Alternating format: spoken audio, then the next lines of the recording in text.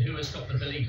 Maybe, Mara, if you had to pick a favourite at the moment, Gereview has got a fantastic turn of speed. We see some fantastic distance races in India every year, and Gereview ran 59.11 in the brilliant Delhi half marathon way back in 2014. It's an indication that he's got good speed in his legs. He was just outside the top 10 in the 10,000 metres 5 years ago in Beijing, and he's been right on the leader's shoulders all the way through. He would love to upgrade his second place finish from last year to glory and #1 this year. Maybe this is destined to be Gereview's day. If it is, he's putting himself in exactly the right position to strike.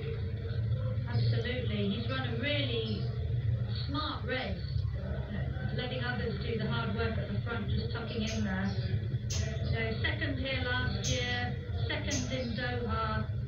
Would be great to see him on top of the podium, but I think of these four, I think 3:36, finishing third in Berlin last year. Kitata might fancy the job here. He's been the one to inject the pace. Gereview's definitely gone. He's going to have to work hard to hang on for fourth place. So who is going to have the sprint finish here? It's Kitata, it's Lema, it's Kipchumba. Will it be an Ethiopian or a Kenyan on top of the podium? If it's a Kenyan, it's not the one we were expecting. It's not going to be Eliud Kipchoge's day. It's a three-way battle for the line. Kipchumba's trying to pull away from Kitata, using those long legs, but Kitata's not finished. What a race, what a finish. It's Kenya against Ethiopia. The scalp of Eliud Kipchoge lies in wait for one of these men. And it's Shura Kitata. The time is an irrelevance, but what a win and what a way to do it. Kipchumba second, Sise Lema third. What a race. Real heart there from Kitata. When the taller figure from Kenya went past him, you thought it was a definitive strike, but the tiny Ethiopian was not to be beaten. Second 2 years ago, it's all gold today for Kitata. On an afternoon where we've seen Eliud Kipchoge dethroned in the most spectacular fashion.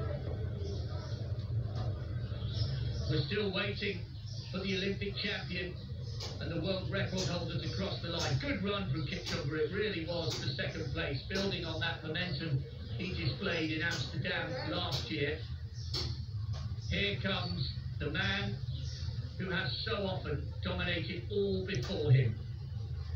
All great champions have their off days, and today it was Eliud Kipchoge's turn to find out that it doesn't always go according to plan in the marathon.